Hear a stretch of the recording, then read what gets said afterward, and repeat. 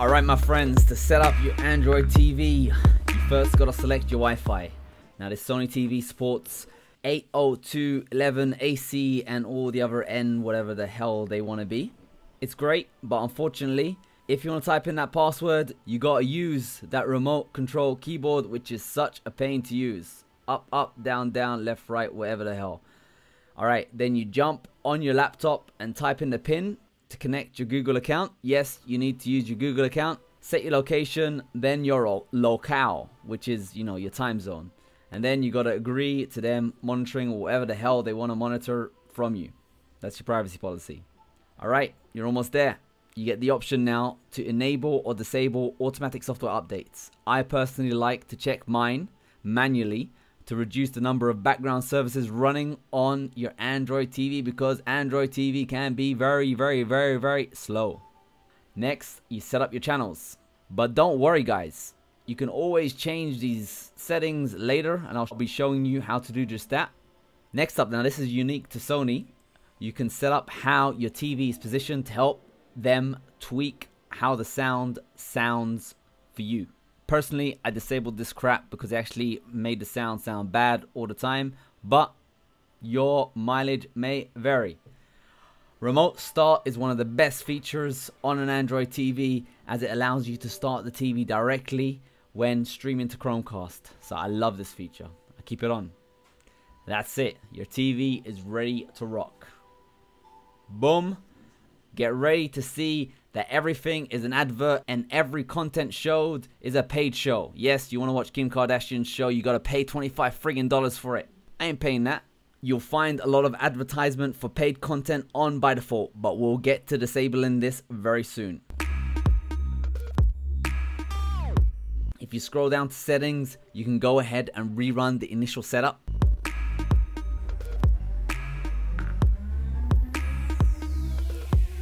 The channel setup.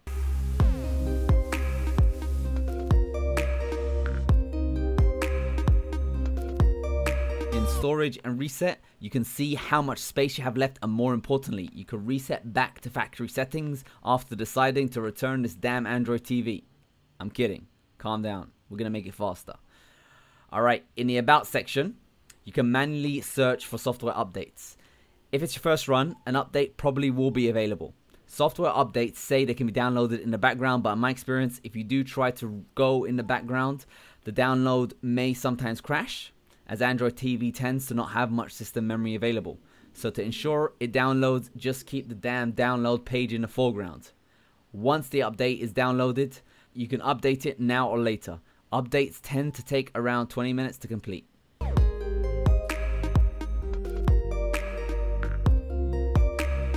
Now these are some of the best settings I'm going to give you to start off with.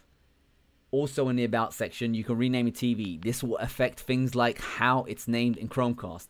And you can opt out of ad personalization, which can slightly, ever so insignificantly improve performance as less information is stored on your system. Screw the cookies. In Google Cast, I disable share usage for another negligible but compoundable performance boost. In usage and diagnostics, I also make sure sharing is disabled too. Boom, compounding all those performance gains.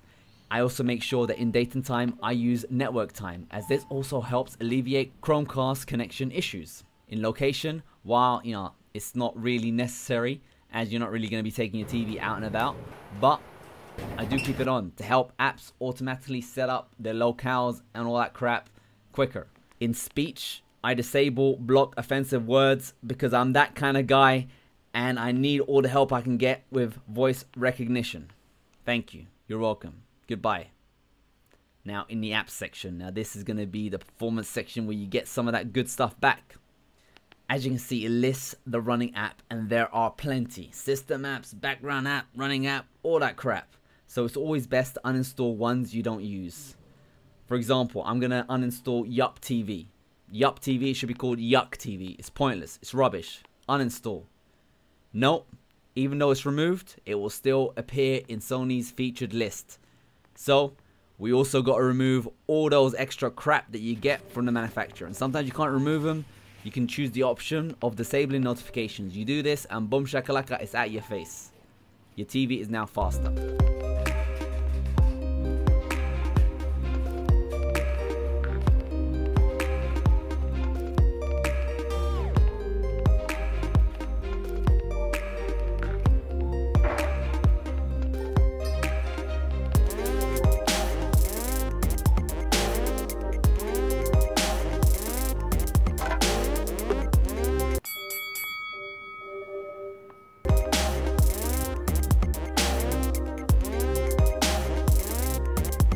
There are lots of settings to play with in the menus.